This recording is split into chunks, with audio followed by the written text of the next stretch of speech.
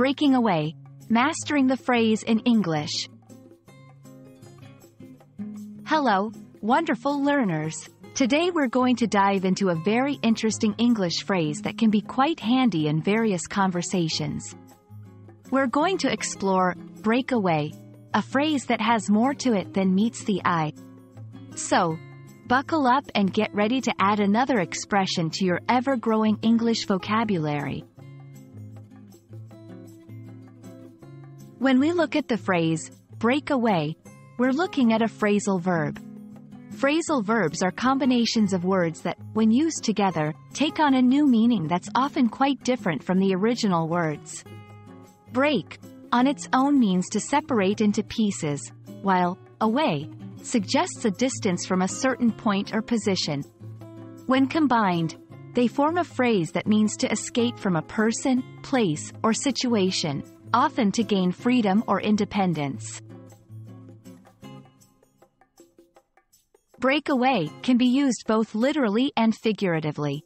Here are some examples. Literal sense: the prisoner tried to break away from the guards. This means the prisoner tried to physically escape. Figurative sense: after years of following tradition, she decided to break away and forge her own path. This means she decided to stop following tradition to do something new or different. To understand how to use break away properly, let's look at some contextual examples. In sports, the athlete managed to break away from the group and sprint towards the finish line.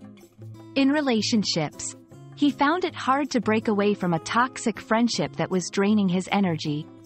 In careers, she decided to break away from the family business to start her own company. A common mistake learners make is confusing break away with simply break.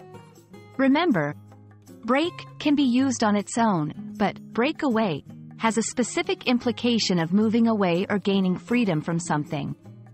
Also, breakaway, as one word, can be an adjective, as in, a breakaway group, meaning a group that has separated from a larger one. And that wraps up our journey through the phrase, break away. It's a versatile term that can enrich your conversations and help you express a range of situations involving separation, independence, or escape.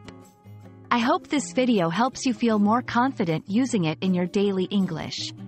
Keep practicing, and don't hesitate to break away from your comfort zone to improve your language skills. Until next time, happy learning!